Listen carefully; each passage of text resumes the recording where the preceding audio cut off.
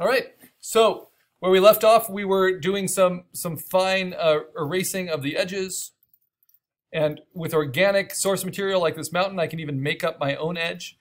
And what you see here is using the lasso and using just a 1 pixel feather rather than 0 pixel feather. And it works especially good for kind of background edges, right? Just gives you a slight softness to it. The problem with using the magic wand without any feathering is that it will make everything look pretty jagged. And that's not always what you want. And then it'll also leave lots of little debris. And the nice thing to me about using the lasso tool is you just have really, really clear control. Now let's look at some of the other options that are there for you. So you see when I use the lasso tool there and I have the feather, there's a little bit of white there. That's a little annoying. Other tools we have is the magnetic lasso tool. It's on the bottom of the lasso tool drawer.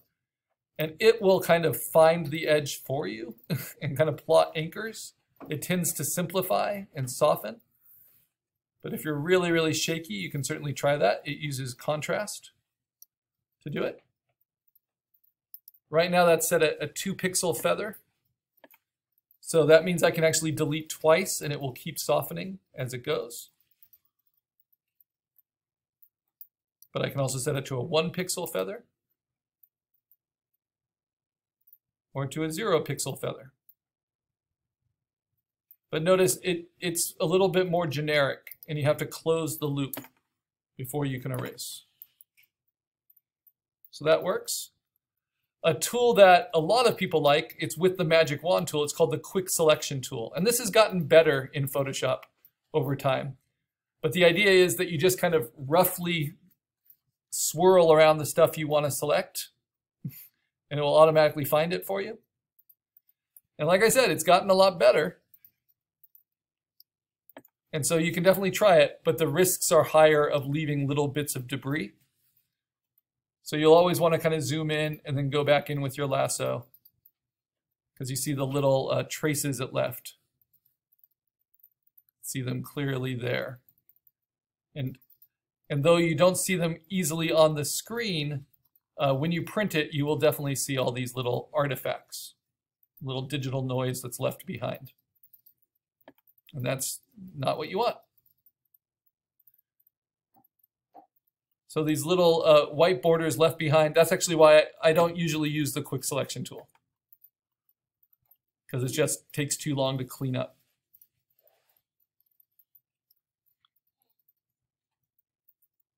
But you can see it's quite fast in what it does.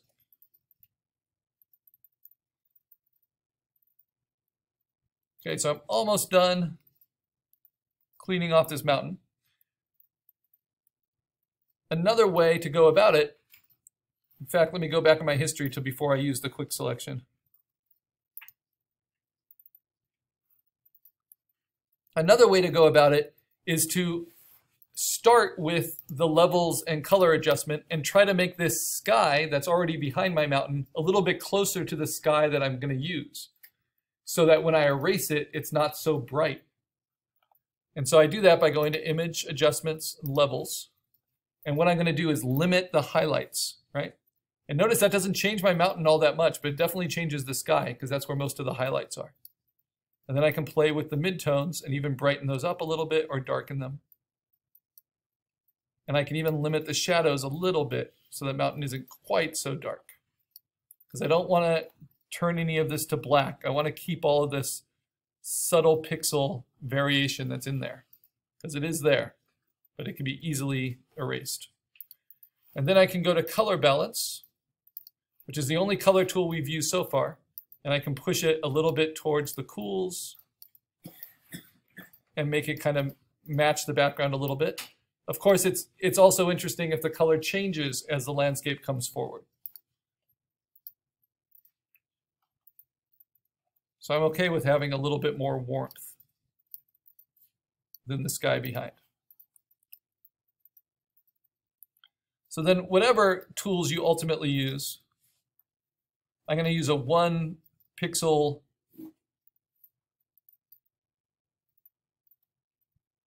just direct lasso tool and try to always cut on the inside of the mountain.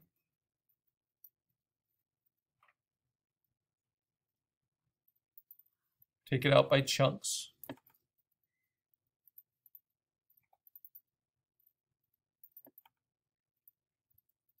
This gives you a fair amount of control. And some things are obviously easier to cut out than others. If this was like a rose bush with a lot of little empty voids between each leaf, that's where the magic wand would come in handier, especially if there was empty sky behind it.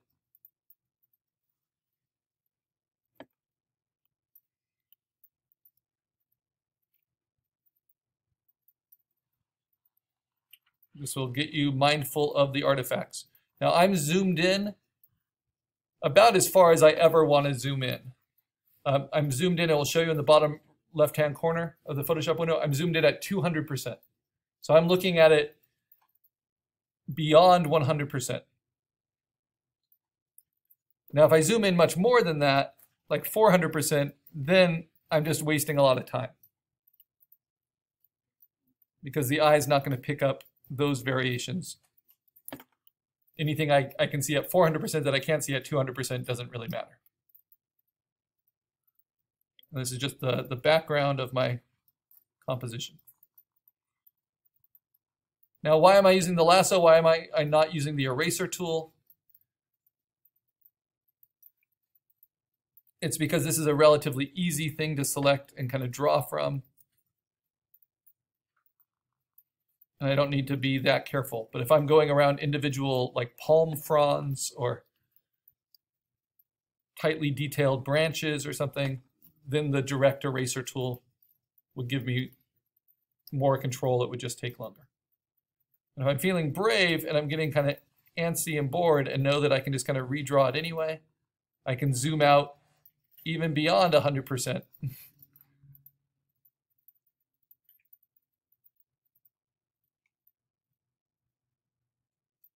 Just take this out and then zoom back in, make sure it doesn't look too awful. The one pixel feather helps to transition it and kind of cover little artifacts a little bit better. And because it's feathering, it's actually softening at the pixel edge. So if I hit delete multiple times, it will keep eating away at it, one pixel at a time. And that's pretty handy too. So I'll show you that. Here I hit delete once and it takes it out. But then if I hit delete again, it takes it out one more pixel range, and then again one more, just biting away at that background. And again, to show you the magic wand with contiguous at 32, there's no option for feathering that, right? So without the feather, it looks a little bit sharper, right?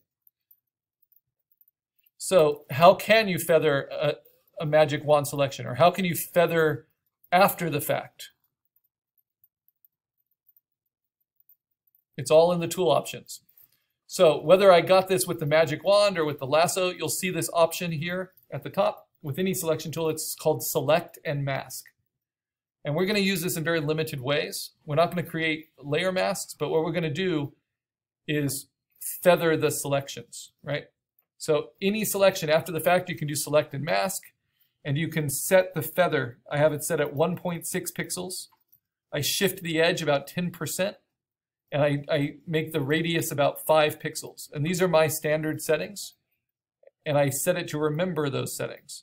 So then I say OK, and it's going to automatically take what was a rough edge and just soften it a little bit. So that's called select and mask.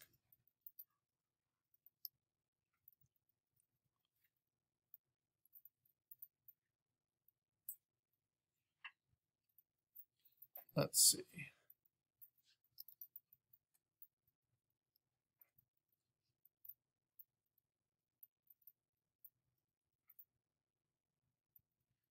The other reason I like using the magic wand, or I'm sorry, the lasso, as opposed to the eraser, with the tablet is that the lasso isn't pressure sensitive, right? You're just drawing a division between pixels. And then the feather helps to soften that. And you can do it one chunk at a time. And it takes fewer history states, so it's easier on your memory than just a lot of individual eraser strokes. So the one pixel feather seems to be working well for this mountain.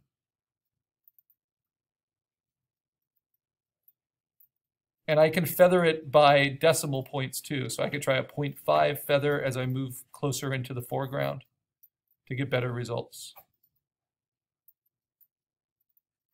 Let's do it chunk by chunk. Delete, delete, delete. Don't want any of those little traces of blue artifact, because my new composited sky is not blue. And I'm going to go outside of the edge of my, that's why I have the guide, the edge of my composition. So if I ever want to just shift it a little bit, I still have that ability. All right, I've got my mountain. Now notice I have to be aware of that hard edge and this hard edge. It either needs to get softened or covered up. Right, so I'm going to save. And before I move on to the next thing, I'm going to show you the other color adjustment that we sometimes use. So we've used levels for lighting. We've used color balance to shift the temperature of the color. But what if I really want a dramatic color change? Because this is a fantasy landscape after all. Well, the other color adjustment, image adjustment, is called hue saturation. And for this, I can really increase the intensity of color of this mountain. I still want it to be believable, but I can really bring out those reds, right? And I can actually change the spectrum of the color as well. But the more I change it, the more kind of one note it's going to become, right? So this is one we use kind of sparingly, but I'll often kind of push it one way or the other. And then you can also just broadly darken those colors or lighten them, which is another, it's a lighting adjustment, but it's built into hue saturation. And then I can hit OK and then toggle with Command Z and see if I like that or not. And in this case, I don't think I like it, but maybe in a future layer I will. Okay, so I save it. I'm going to mark that layer as done. And now I've got the pain in the ass cut out of all those little palm bushes, right? But luckily the sky is pretty empty. So I'm gonna try something. I'm gonna use the magic wand, and because there's lots of what are called undercuts, like little blue patches, I am going to uncheck contiguous. So it's going to select the blue everywhere, but notice it also selects it in the water, right? And then I can hold down Shift and add to that selection. So any selection you have, if you want to add to it, you hold down Shift. You get a little plus sign. I'm going to add that lighter blue to it as well. And now you see it's getting all the undercuts. Everything's there. The problem is if I hit delete, it will also delete it from the water. All these little highlights. I don't want that. And the guy's suit and all that. But I do want it to be deleted from the sky. So now that I have this selection, what I can do is change to the eraser tool. So this is using selection as kind of a stencil. And because I am now using a tool, just like you can move selections between layers, you can have selections active between different tools. Because I have it selected, that's the only thing that will erase. So I'm going to use a pretty bold eraser, pretty big, pretty hard, at 100% opacity, and I'm just going to erase, right at the edge of that sky. But I'm not hitting delete, and that way I'm saving all the stuff in here.